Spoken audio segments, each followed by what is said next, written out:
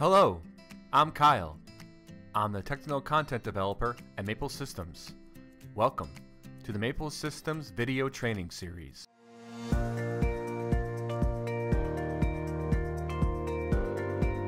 In this video, I will be covering how to configure a high-speed counter using an HMI PLC combo, specifically an HMC 4070, but you can use any HMC 4000 or 2000 series. Also, attached will be an HMC3-M1210Y0201-V2 I/O module, but you can use any V2 I/O module. We will be setting up the logic to control the speed of a motor with a Quadrature encoder, and I will be displaying it on the HMC user interface. Here is a wiring example on how to determine the speed of a motor using a high-speed counter with a Quadrature encoder. In this example, I'm using a PWM speed control connected to a DC motor and Quadrature encoder.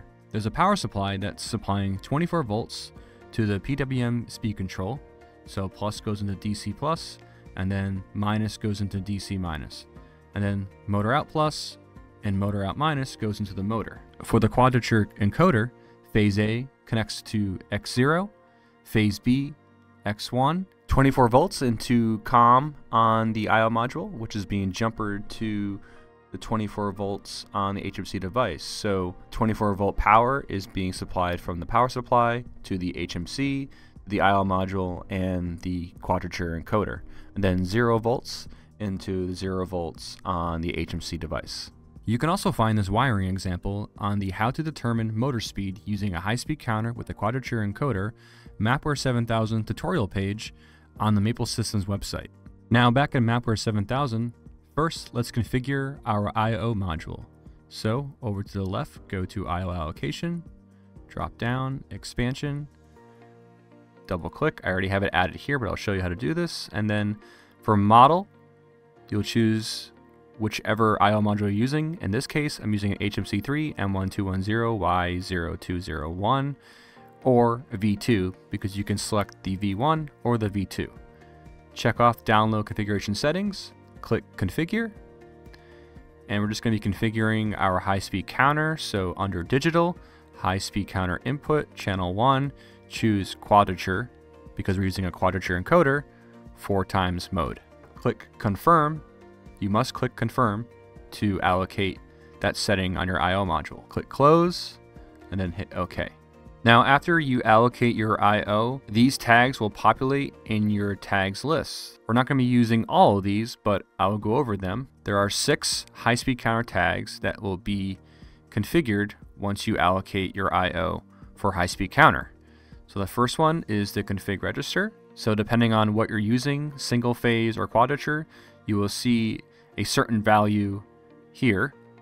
And you can find these descriptions in the HMC 3000 I/O module guide, which will be attached to this tutorial page on the Maple Systems website. And then the enable bit is how you enable a high-speed counter, and then your preset reached, and your register is going to be the actual count of your high-speed counter, and then you can reset that count using the reset bit, and then also your preset register. Now these are all the tags that will be configured, but we're only going to use a few of these in this example. Here are all the tags I'm using in my ladder logic. The first 3 are configuration tags: high-speed counter enable bit, a high-speed counter register, which will display the pulse count from the encoder, and channel 0 output coil to be used for an alarm to turn on and off. And then the next 6 are user-defined tags. Motor status tag, which is the integer. This will display whether the motor is in forward, reverse, or stop. 0 would be forward, 1 would be reverse, and then 2 would be stop. And I'll go over that later on when we go over the logic. The current pulse and the previous pulse, pulse per 2 seconds, pulse per minute, and the RPM value. And I will explain why I'm using each tag and its usage when I go over my ladder logic later on. Before we jump into the logic, I will need to explain the calculation to determine the speed of the motor, or the RPM value. In Mapware 7000, this calculation will need to be put into your logic to get the RPM value. The encoder will send square wave pulses, and then the PLC will measure the speed. The speed of the motor equals pulses per minute, or speed equals revolutions per minute. First, we can calculate the number of pulses our encoder reads in 1 minute by taking the pulse reading after 1 minute and subtracting it by the initial pulse reading or previous pulse. In this example, we don't want to wait 1 minute for an updated motor speed, so we can take a sampling reading every 2 seconds and multiply by 30 to get a minute or 60 seconds. The current pulse minus previous pulse equals pulse per 2 seconds. So pulse per 2 seconds times 30 equals pulse per minute. Now that we have found the pulses per minute, we can check our encoder specifications to see how many pulses one revolution has. In the datasheet, you can find the specification that details how many pulses the encoder requires to make one full revolution. In the encoder we're using, it's 400 pulses per revolution, so pulse per minute divided by 400 pulses per one revolution equals the RPM value. Now back in Mapware 7000, here is all the logic that I'm going to calculate to get the revolutions per minute, which is being read from the encoder. So here on the first rung is the HSC enable bit, which will be a positive pulse contact. It's an initial scan bit. It's a first scan pulse. It'll turn on during the first scan of the PLC operation. So that initial pulse will always be 0, but I'm not going to be displaying that here.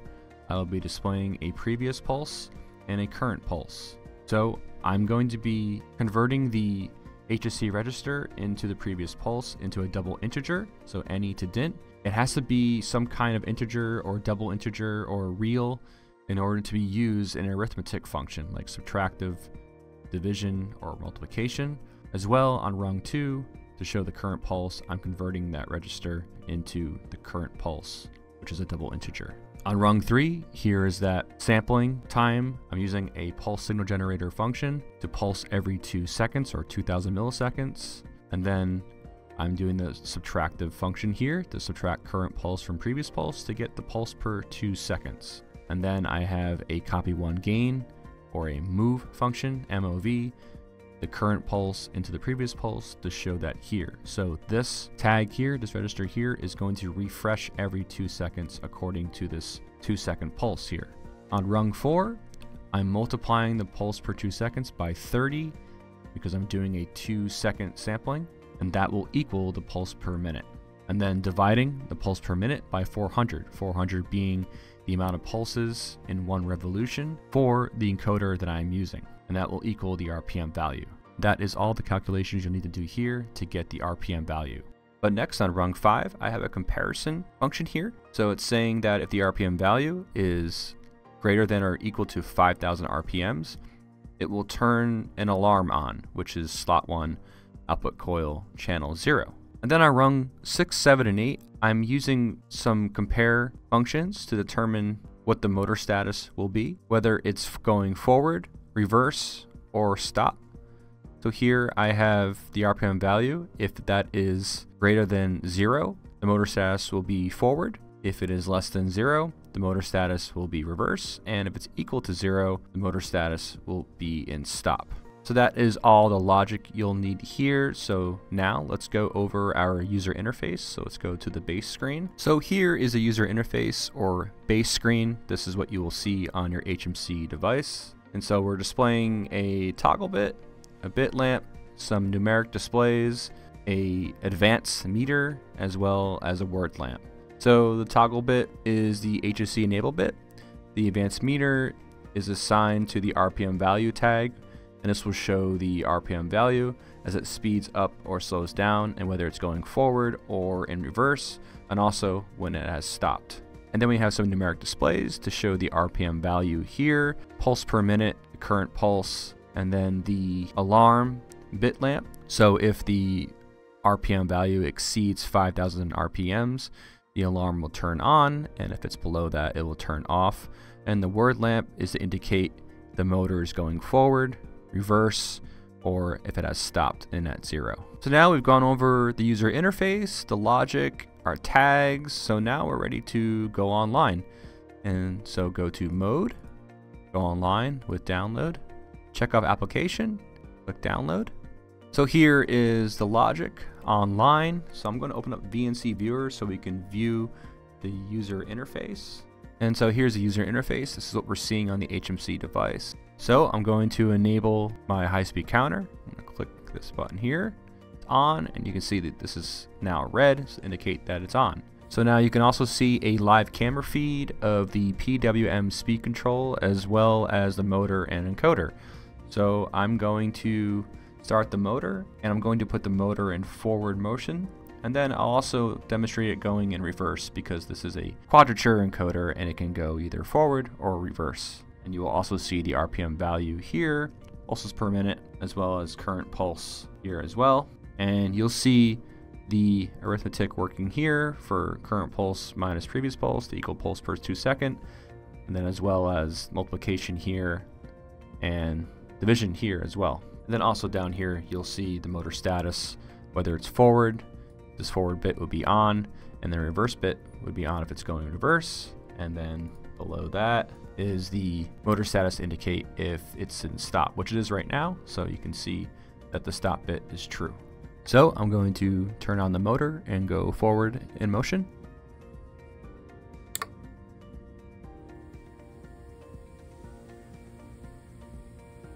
And I'm going to speed up the motor slowly. You can see the word lamp is showing that it's going forward by displaying forward.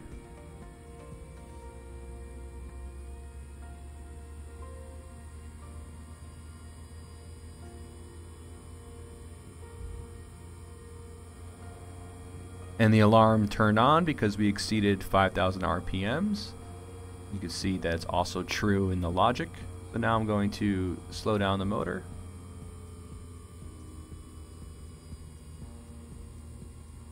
The alarm turned off.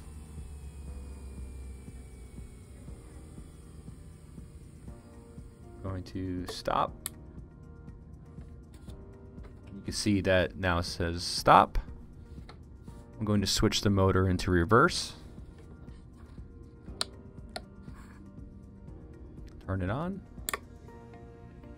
And you can see that's indicated with reverse. And you can see the RPM is in negative, indicating that it is now going in reverse mode. Speed it up. Slow it down.